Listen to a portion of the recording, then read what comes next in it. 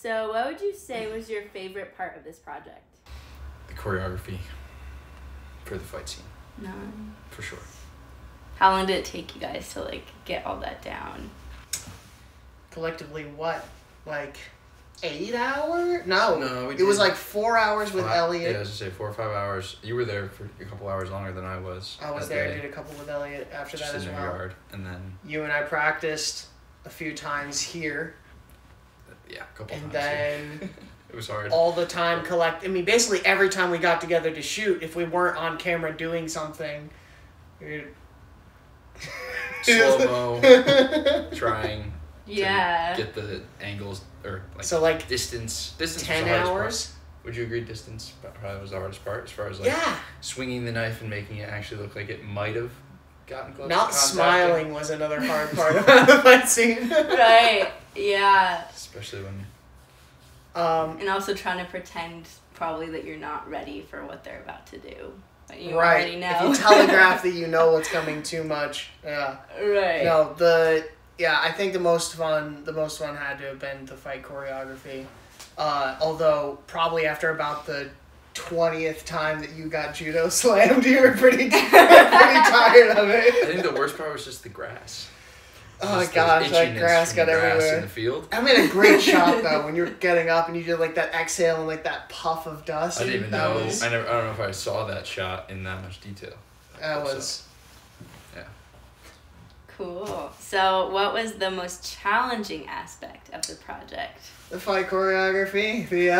No. Really? No. So your not favorite even close. and the most challenging? That was probably the second. By far, the most challenging for me was any of the lines, the acting, remembering to breathe. I'm not an actor. Remembering to breathe. Yeah, remembering to breathe. You don't want to be like, what happened? Right. Well, yeah, I think you get so focused on making sure the parts, your hand motions are correct and your body position is correct, so you forget about your facial expressions a little bit. Or I did. So that was hard to prioritize and remember. Right. And doing everything else. Cool. All right, so now that you've watched the film, what are your thoughts on the character that you played, and do you agree with the decisions that they made? I agree with the decision that Pierce made, for sure. I like his spot in the film, I guess. I like how he's the part that decides to do the right thing. He's the person that does the right thing. And even though I killed 3 people, and a lot more I think off-screen. saved more good people than I killed, for sure. Yeah. Nice. What about you? I mean, I think it's safe to say that, like, murdering small children, I shouldn't have to clarify that I disagree with that. But, for the record, I disagree with it. Yeah, I think the dichotomy of the film is the idea between the guy who's following orders and the guy who actually takes the time to think about whether or not it's right and not just doing what he's told. Exactly. Jax is the let's just do what we have to, and probably enjoys some of the more evil aspects of what he does in general.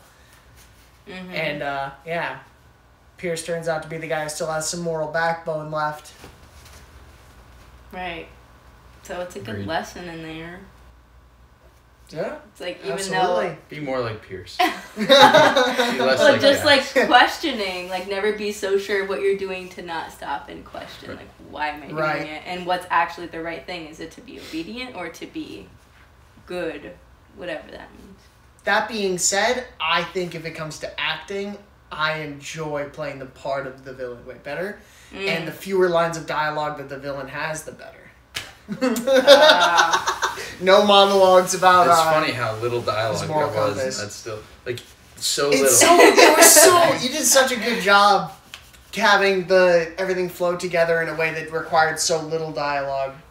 Right. I would do something with more dialogue. Well, like your body language and. I wouldn't mind it as much as it sounds like you might. But I would. Yeah, I'm extremely self-conscious about my voice. It's awkward. No, I definitely think Jax, like, the facial expressions did a lot of the talking a lot of the time. Yeah. How about this? Do it and you just don't watch it. You watch the end, the finished result like this, but you don't see any. Maybe I'll just smoke for like 15 years and get a nice gravel. Oh my god. All right. Daniel's acting career will start at 40 years old. What did you do? I'm